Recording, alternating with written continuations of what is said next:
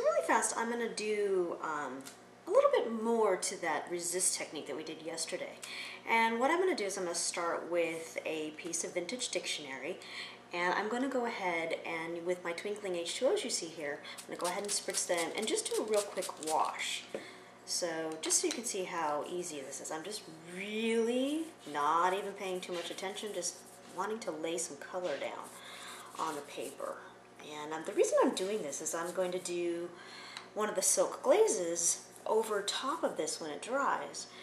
And when I use the glaze, I'm going to be doing it with, basically trying to do it with one of the stencils so that it creates a resist with a little bit of this background color in it. So here you can see I'm making a really watery, soft, whoopsie, pretty, super easy, right? Background. We're going to let this dry. Clean up this right around me. So it's that simple, okay? Just covering the whole page with LuminArte so that there's a nice background. We're going to set this aside. Earlier I did one, and I did a little bit of, here let me show you, I did a little bit of the stencils with the Stargazer silk glaze over the top of it.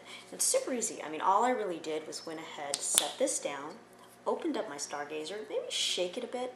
I'll shake it in front of you. Seems like I need to do a little rhythm. Shake it a bit. We're going to be using our stencil brush. Remember, now these are the brushes that have the flat tips.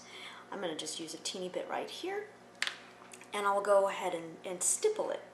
Now, I don't want to stipple this one because I actually want to show you what this will look like when I put the second layer of Twinkling H20's. But you can imagine that I went ahead and just with a 95-degree angle, went ahead and pounced, removed, let the glaze dry, and now it's time to go ahead and use the Twinkling H20's again. So since I laid down this little bit of blue and purple, I'm going to coat over the top of the blue and purple now with some of the olivine green. And I'm going to get it pretty watery because I do want it to be like a wash. And then you'll also be able to see where I stenciled the flowers earlier on top of that. Now the reason I'm doing this too is I used the glazes that were kind of a little bit more sheer or lighter colors so that you could see a little bit of that background that I had painted with the Twinkling H20's. So here you go. You can start seeing the flowers come to life. Kind of cool, right? And this would make a great background.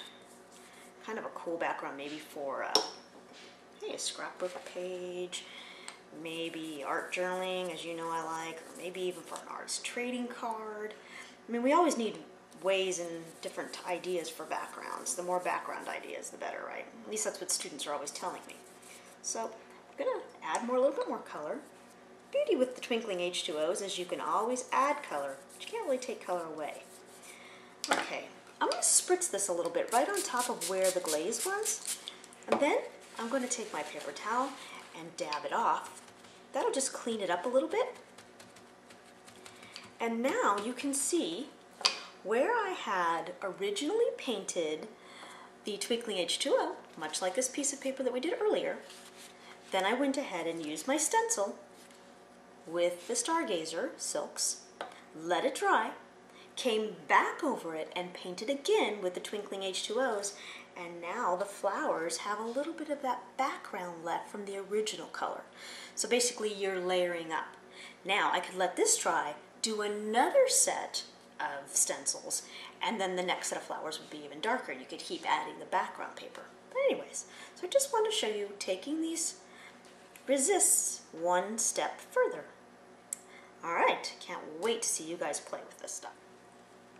I am so excited to be using the silks now with the Twinkling H20's.